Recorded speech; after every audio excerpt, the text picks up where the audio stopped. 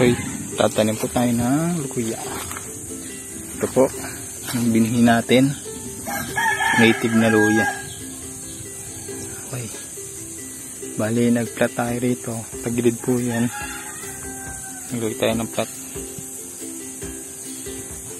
Okay, tatanim po natin siya. Puputulin po natin yung luya.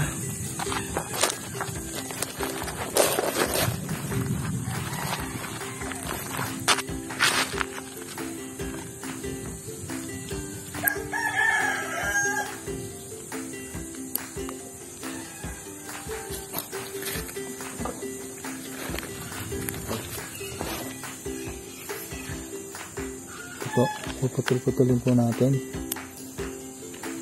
kasi meron lang mga yan, lalabas yung tubo niya sa ano na yan. Okay, yan tayo at least 1 feet apart distansya. Native na luya po, mas masarap po ito kaysa mga imported na malalaki, mas malasa.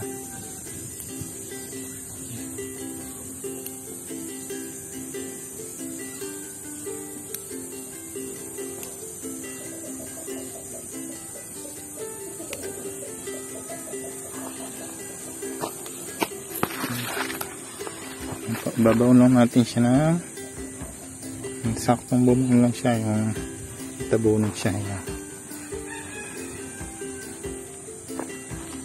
Tapos mamaya lalagyan natin siya ng dayami at ng ano ng dayami para makoberan pa siya, para hindi maano din lupa ng ulan.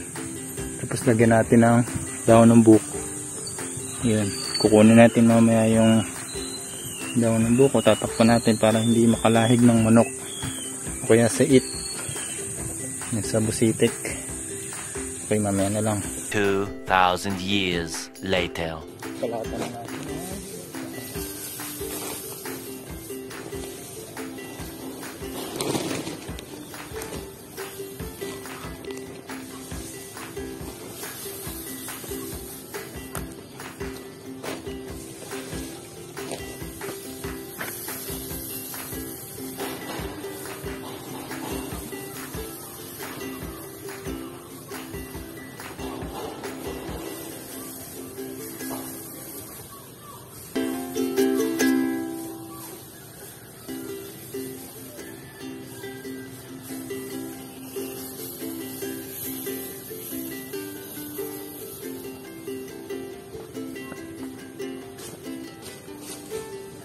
Okay.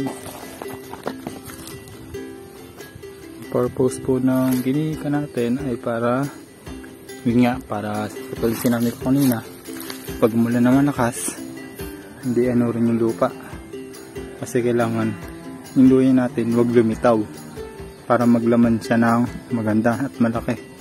Pag umalsa po kasi siya, maliit lang yung magiging laman niya. Ayan. At sa pang-purpose ng ginikan ay pinaka-mulching niya para yung damo hindi agad tumubo. Ayan. Tapos later on yung ginikan mabubulok, magiging pataba na rin dyan sa lupa. Tapos lang natin yan. Ito meron ng ginikan. Tapos na tayo dyan.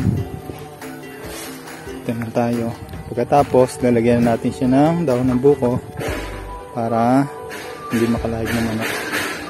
A few moments later.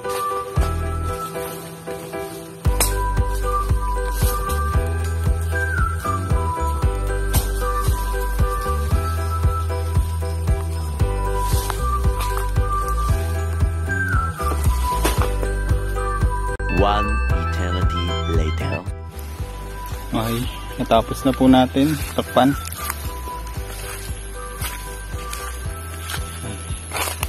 At na may dahon po ng buko na yan ay luya. Ayan. Ay, may manok agad.